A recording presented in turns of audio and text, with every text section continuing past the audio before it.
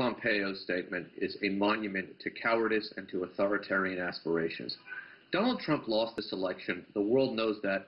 As your correspondent pointed out, it wasn't even that close.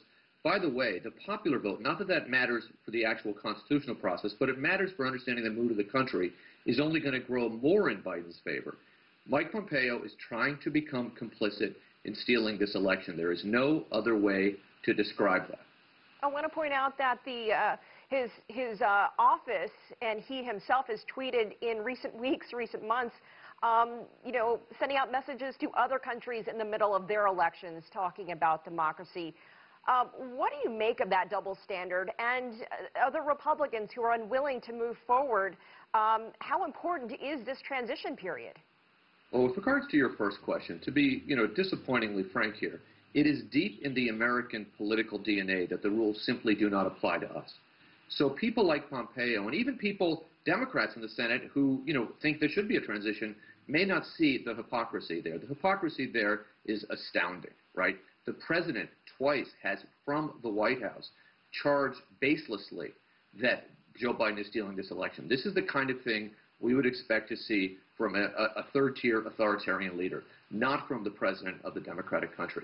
As far as what the Republicans are doing in the Senate, there's a couple of things going on there. One, they have, since Trump got elected, again, just demonstrated extraordinary cowardice.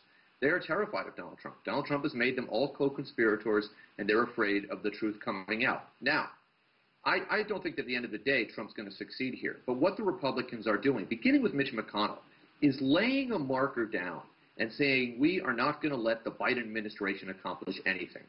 What they want to do, and you'll hear this on the domestic messaging, is tell a story that, look, you Democrats, you investigated Donald Trump. You didn't believe in the legitimacy of his election. This is the same thing. This is, tit for tat. Now, that is, of course, absurd because the Democrats, despite real concerns over Russia's role in our elections, concerns that a recent report by the Senate that was overseen by Republican senators verified, Donald Trump became president. Joe Biden did nothing untoward here. In fact, he overcame foreign intervention, and he overcame Republican efforts at voter suppression to win a resounding victory. But nonetheless, that's where the Republicans in the Senate are going with this, and the Biden administration should be aware of that.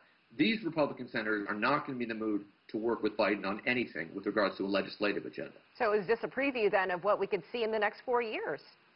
Sadly, it probably is. The caveat is that a number of senators are up for re-election, Republican senators in 2022, notably in the states of Pennsylvania and Wisconsin, North Carolina, but there are others. So typically a president comes in, they bring their party into control of both houses of Congress, and they lose seats in the midterm. This time, at least with regards to the Senate, we could see the reverse because the map looks so bad for the Republicans going to 2022. There is a real chance that Mitch McConnell overplays his hand here. Additionally, we have two runoffs in the state of Georgia, and those elections, who knows what's going to happen. But one thing to think about, that election, by the way, is going to be January 5th for both those seats. We could be in a very different political place. And if the Republicans are seen as the ones with the frivolous lawsuits and they're trying to create an alternate universe, and Joe Biden continues to do what he's been doing really well since he won this thing, hitting on this message of we need to come together, let's move forward, I'm the president of all Americans, that could be a message that helps the Democrats in those Georgia races. So Mitch McConnell hasn't wrapped up leadership of the Senate quite yet. But almost half of Americans did vote for the other party, vote for Donald Trump. You mentioned Joe Biden is calling for unity. But what does the election and the days after reveal about America right now? Is it more divided than ever? It's certainly as divided than ever. I don't know that we're more divided now than we were a week or two ago. One thing we should begin to look at is, we know 71 million, that's a rough number, 71 million people in America voted for Donald Trump. More than who voted for Donald Trump last time by a considerable amount. There's a very high turnout election. What we don't know is, do all 71 million of those people believe the lies that Donald Trump is telling right now? And my sense is that a good chunk, not half, but maybe a third or a quarter, are beginning to move away and accept reality. We have a long tradition in this country, and let me tell you, I used to work in politics. I've been involved in a lot of winning races and a lot of losing races. And when you lose an election, you have to get up the next day and say, we'll get him next time. And that ethos is also deeply, both people on all sides of the aisle feel that. So my hope is that some people of that 71 million will choose to live in reality rather than a Donald Trump constructed madhouse and understand that Joe Biden won this election fair and square. All right, we'll leave it there. Lincoln Mitchell in New York.